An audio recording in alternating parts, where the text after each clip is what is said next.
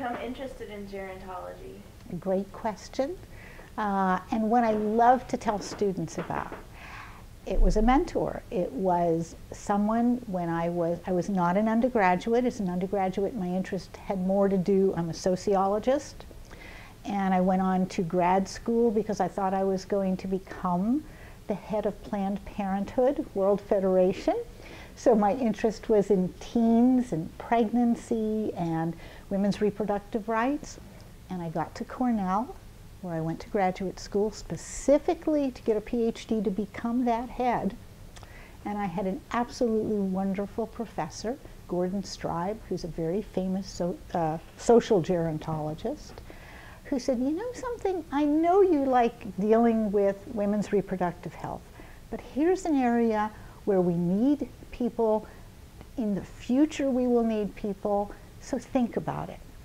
And I had never taken a course in gerontology. They didn't have courses in gerontology when I was an undergraduate. We weren't as lucky as you. So Gordon Stribe himself took me under his wing and started to teach me about gerontology. And then he had me become a teaching assistant in his class at Cornell. And that's how I got interested in it. So a good mentor. Can you describe your career trajectory as a gerontologist, and at what point in your career did you embrace gerontologist to describe yourself? Okay, it's a great question, and then you want an honest answer, right? Yes. So I would tell you, I'm going to start with the last part of your question first and go backwards. I don't speak of myself as a gerontologist very often. Certainly I do when people are asking me, so what's your field of, what's your interest? I'm a gerontologist within sociology. I do speak about myself as a sociologist whose interest is in gerontology. So I want to make that's the honest, I want to give you the honest answer. And it probably has something to do with my career trajectory, which was your first question. So here I am, I'm at Cornell, I get my PhD, my dissertation is still on my reproductive area because that's where I had started all of this. Not on my reproductive area, but on women's reproductive health. And so I was taking courses there, but at the same time this parallel track with Gordon Stribe, dealing with aging, beginning to look at the literature on that. When I went out looking for jobs, which would have been in the late 70s, early 80s, there really were no jobs. And I know you all face, similar issues, but back then we were really in a trough in terms of were there academic jobs. I found one job, and this is the honest truth about how I ended up being a gerontologist or a social gerontologist. I found one job available in a 50-mile radius from where my husband, who is also a professor, found a job. And that job they were so smart, they were looking for a sociologist who could start a gerontology program. And I said, here I am. And that started what became my life's career. So when I got this job at Quinnipiac, I've been at Quinnipiac for my entire career, which is amazing to think about, 35 years. And nobody at Quinnipiac would feel bad if I said this. I intended to take this job because it was the only job in the area and then move on. I said, this is a school that I've never been prepared for. I come from, obviously, an R1. I come from big universities. And this was a tiny little college of 2,000. And I said, this is not what I've been prepared for. I've been prepared to do research. I've never been taught how to teach. So I'll take this because it's here, and then I'll move on. I took the job, and I have to tell you, and I hope this happens to you, okay? Erica, I took it, and from I'll say a month in, I just sort of said, I'm never looking back. This is for me. It turns out I'm a teacher. Yes, I do lots of research because I have to and because I like to, but For me, teaching young people and getting them excited about aging and getting them excited about sociology became my life's work. So I moved, as soon as I was there at Quinnipiac, I was teaching, I had 4 courses. Keep this in mind as you go out there and look. 4 courses each semester, and I was developing the gerontology program. So I would say the first 10 years of my career at Quinnipiac were so devoted to learning how to teach, learning how to be a mentor to these undergraduates who had no intention of going on to graduate school. These were not the students that I had taught as a TA at Cornell. They were not the students who I'd gone to school with at University of Pennsylvania. They were students who were they were first generation. They were going to college because today you needed, or at that point you needed a college degree. Their parents had not gone to school. So I learned in those 10 years how to be a teacher to those students, not to the student I had been. At the same time I developed this program, and that's when I met or found Agi. I had no idea what I was doing. So Gordon Stribe, who was my mentor in all of this, he couldn't help me because he never developed a program in gerontology, and he didn't know my students. He knew Cornell students. So I turned to the one organization that actually wanted to help me to develop a program for the kinds of students I was working with, and that turned out to be Agi. I had never heard of it. No one ever told me about it. I think there was no internet, so I found out about it through some research in the library. Here is this organization. I went to my first meeting. That's another place where I walked in. I said, you know, I'll do this once, maybe it'll help me.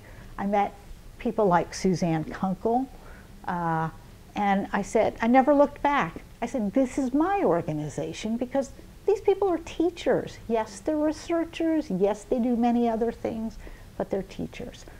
So with Agi's help, I developed this program, which went from 1984, we got our gerontology degree, and until the present. And it grew tremendously, and then it has slacked off. So we're like every other almost every other gerontology program. The beauty of being at a school like Quinnipiac, it's small enough, even though it's grown from its 2000, it's small enough that they're not looking to see how many students you have. They want to know what is innovative. Are you doing something innovative? And gerontology in the state of Connecticut was innovative. We are the only bachelor's level. There are there is one master's level. There were certificate programs. We had Yale down the road, have all of this, but we were the only bachelor's level. So again, my career in gerontology was learning how to teach to the students, learning how to engage them in gerontology. And here I get to the end of my career, 35 years later, being very proud of what still exists at Quinnipiac. It's still a very strong program. And looking to the next phase of my life to be even more of a mentor in gerontology. Did you have female mentors who impacted your move into gerontology, and who are they, and what's unique about being a woman gerontologist? I love that question. No one has ever asked me that question. They've asked me the other questions. And it just gives me the ability, and this is where the tissues come in, it gives me the ability to talk about the people, oh dear, who made a difference. Okay, so here I am, I'm teaching at Quinnipiac. I've now been there for 10 years. As I said to you, I had to concentrate on learning how to teach well, developing this program, and I realized that one thing I had left behind, despite doing 1 or 2 pedagogical articles, I had left my research behind. 10 years into being at Quinnipiac, I was already a full professor. I was already tenured. You have a 10-year window. You all do this right away. Back then, we did not do it in the same way, many of us didn't.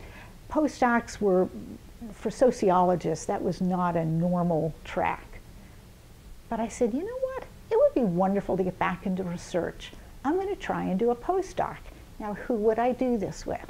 Now, I don't know if I've ever said this to anyone, and Linda knows it, okay, but so I thought, who would I love to do a postdoc with, where I could learn more about gerontology, learn more about what I'm interested in, which is family relationships.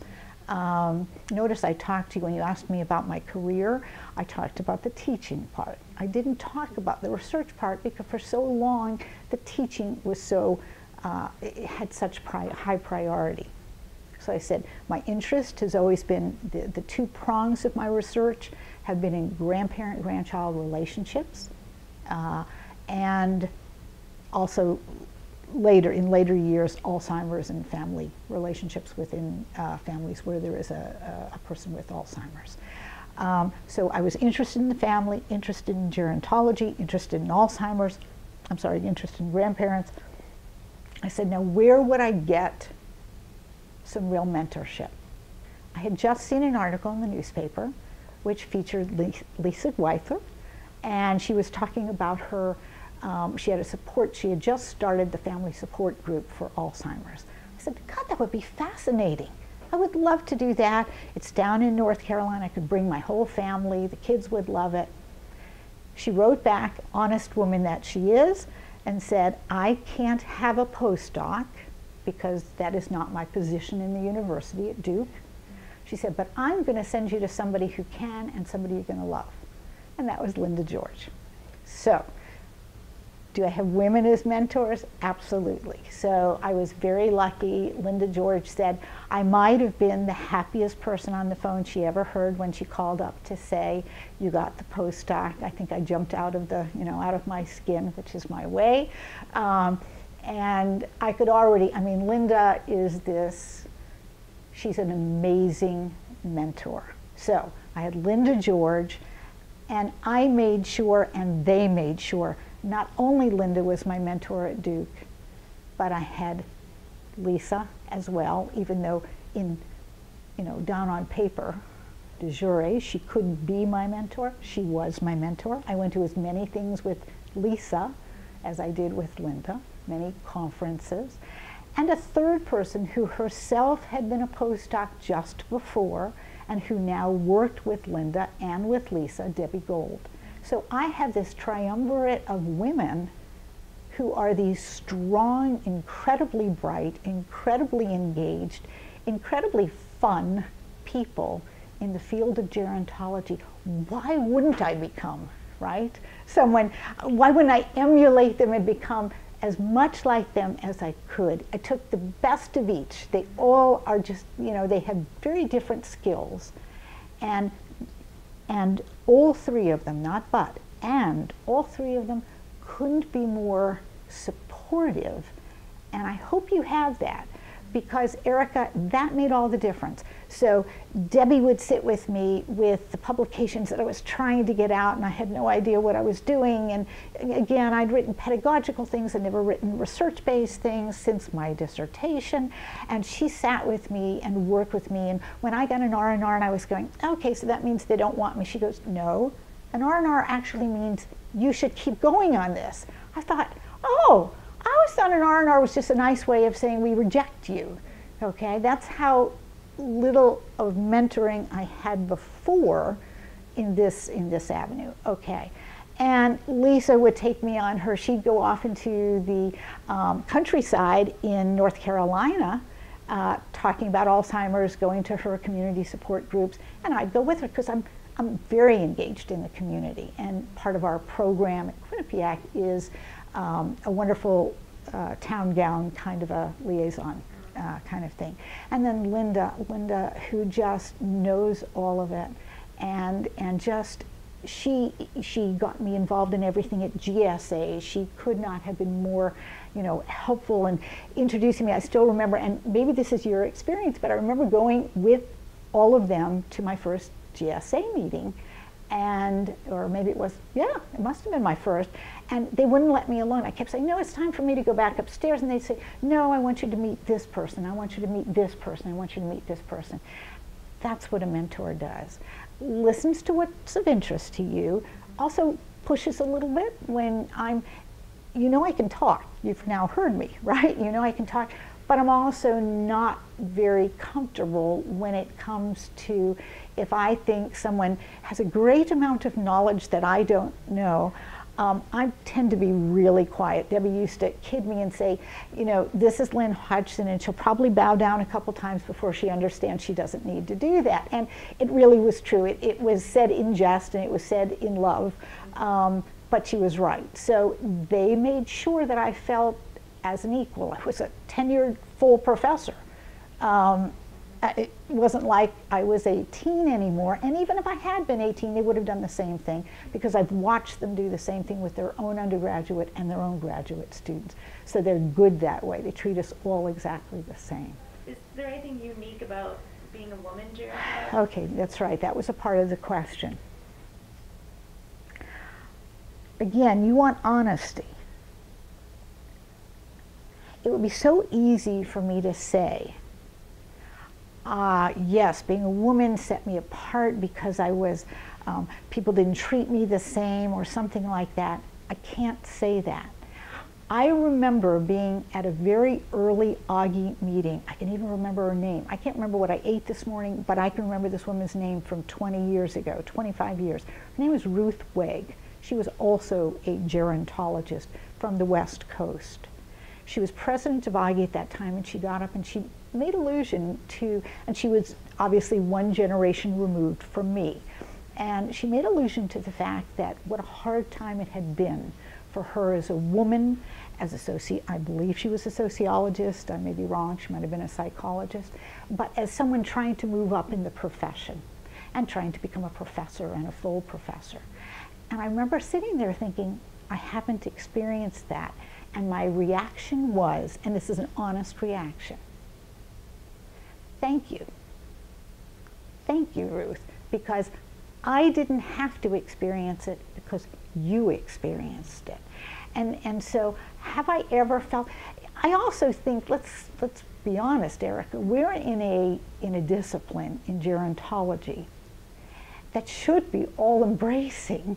And also, gerontology is, if you'll pardon me, all about older women. So the truth of the matter is, I have not ever felt set apart because I was a woman. The only thing I might feel is a little bit sad for those who are older men in gerontology, because we're always talking about older women. So while I am not being a Pollyanna and I am not pretending that we're female chauvinists in any way, I am laughing at the notion. I do remember Gordon Stribe making a comment about how the women with whom he paired in research, Ethel Shannis, Bernice Newgarden, people like that, he did make allusion to the fact that he was one of the few men. This is an area of life or an area of endeavor where actually women had opportunities that they perhaps did not have. So I was lucky enough to be that next generation as opposed to the one that had to blaze its way. I mean, hopefully that is not an issue for you anymore. I do recognize that it isn't gone. It's like, we all talk about now that we have Obama, is racism gone? Well, of course not. And we know we have to keep working and keep vigilant. But I was lucky enough not to experience that. No professor of mine, and when you say, I think about this at Cornell, I do know that women professors at Cornell, who are a generation ahead of me, had a tough time trying to become full professors. But my generation, and none of my professors ever said, you can't do this. You need to go into a family sociology field because there's no way you could go into an economic or political sociology or something like that. So no, I never felt that. How has being a gerontologist interacted with your own personal aging process? That's wonderful. Who thought of that question? That is a marvelous, marvelous question. And I'll start with an anecdote right from the last few days. And since not everybody will see this, or not perhaps a lot of people will see this, they won't see themselves in what I'm about to say. I came here and I explained to my colleagues here and friends that I am going to retire at the end of this year. And asked me that question, and this is a perfect illustration. I thought that because I am a gerontologist, because I am a sociologist who studies this, I was prepared to hear my colleagues, congratulations, what's the next phase going to look like? How exciting, you're doing this in health, you're doing it at a time when you can, still enjoy things. Instead, I actually got from many people, I described it to somebody as anger. I got, what? Why would you do that? And I said, well, and I explained why. And so my comment is, we who are in the gerontological field need to actually pay attention to what we teach. I think the anger and surprise had more to do with people feeling threatened themselves, that they might be older than I am and still working and saying we have to do this. So being in gerontology has been one of the best, or knowing about aging, Erica, and it's why I encourage younger folks to go into this. It has helped tremendously all along the way. But here's an anecdote of me coming to an IGE meeting, expecting to be embraced by this warmth that you don't see out in the other part of the world. Let them go. Really? What are you doing? And instead, people weren't listening to what they teach, which is when somebody's ready to retire, that's actually a good thing. Congratulate them that they've made a hard decision. I've been a teacher my whole life. So being in this field has helped, and you didn't ask this, you asked, I think, about sort of how in my life, but I will tell you that it has helped tremendously with my own family. So I'm a very lucky individual. I have the best genes of anybody I know, and I'm not talking about the ones I'm wearing. I'm talking about the fact that I had 4 grandparents. Remember I said to you, scratch a gerontologist, and you're probably going to find somebody who had a relationship with grandparents or an older person. So I had 4 grandparents who lived until I was 40 years old. And all 4 lived until I was 35. Until I was 40, I had grandparents. That's where I began writing about grandparents and older grandchildren, because I would look at the literature and nobody would talk about the fact that there were grandchildren who were actually old. I mean, older. I already had children and I had all my grandparents. So nobody was speaking to that, and so I went into that. But it also allowed me to step back in many ways to deal with many of the issues related to my grandparents as they aged, my parents who both lived. My dad is still living at 94. My mom just died. She was 91. But to deal with all of that, I would tell people, and have told people in community presentations, in university presentations, if you want to pick a discipline, an area of specialization within whatever field that will somehow meld your work and your personal life, this is the one to choose, because it has helped me all along the way. I've become the de facto person everybody turns to in the family, not because I have the knowledge, but because I'm smart enough to know who to call. If I want to, I call Lisa Gweither up and say, okay, you're the social worker who deals with caregiving. This is my situation. Who would you call in my area? If I'm dealing with something to do with sibling issues, I talk to Debbie and say, okay, you've looked at this for how many years? What do you think about what I should do? Or osteoporosis. I love this. Here's a wonderful example, okay? Oh, I love talking about this. So, I come from a long line of very old women, right, who have lived into old age. They all have had osteoporosis. Debbie Gold, one of my mentors, she is she's the social guru of osteoporosis. I have sent all of my family to Debbie Gold. So the point is, my work life and my home life have melded very, very nicely. It's a great discipline. I often wonder, and don't tell anybody I said this, I often wonder what mathematicians, chemists, I mean, what do they then, when they go home, do they have any application of this in their home lives? And it sounds probably very parochial of me in that I don't know enough about math and I don't know enough about chemistry, and I'm sure they do. But I sit here and say, me, I live what I teach. And I told you that one of the areas of research that I have followed for 30 years and written about for 30 years is grandparenting. And I just became a grandparent, so why wouldn't I? In fact, can I tell you a funny story? Okay, so everybody has a story about when their child tells them they are going to become a grandparent, right? So my son and my daughter-in-law came to visit us. We all met in New York City. They handed my husband and I a present. We opened it up, and it was a book that said, Baby Boomer Grandparents, or something like that. And I said, that's wonderful, you're helping me with my research. I thought they had found a book for my research. And they looked at me, and my husband tapped me on the head and he said, this is for both of us. Do you think they might be trying to tell us something? And I sort of went, oh, I got it. Oh my God, I'm going to become a grandmother. So everything fits together very, very nicely in my life. I'm very lucky. The WIGL project focuses on the legacies of older women gerontologists. So within that framework, is there anything else you'd like us to know about legacies? I think this is what I would say, and I've never thought about it this way, especially since I was the one who asked Pam if I was going to be interviewing somebody else. What I would tell new people in the field, and especially new women in the field, just what you asked before.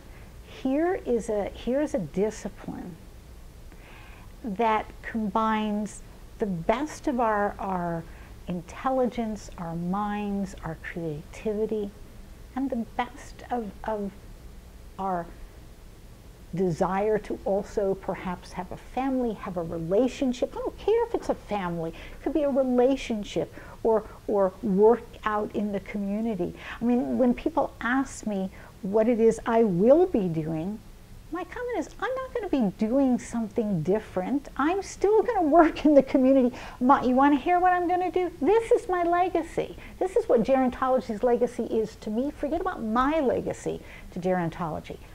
My husband and I listened to what I have learned all these years. We are downsizing to a very small apartment in New York City. And I know people go, New York City, older people, it's perfect, okay? A small apartment. But do you know why we bought where we bought? Besides the fact that it might be the only place we could afford. Because in the first floor of this very large complex, they have something called Project Open. And what it is an agency to age in place. And so what I'm going to do with the next phase of my life is exactly what I've been doing with this phase. I'm going to go down and work in that project because I'm not yet at the stage I need the help. I'll work by talking about grandparenting, helping people who need help. And so that's the legacy of gerontology to me, and it is hopefully my legacy to gerontology. I don't have the advantage of having students like you, Eric. I don't have graduate students. I have undergraduates who now populate all of the aging services in Connecticut, and I have told every single one of them, save a place for me.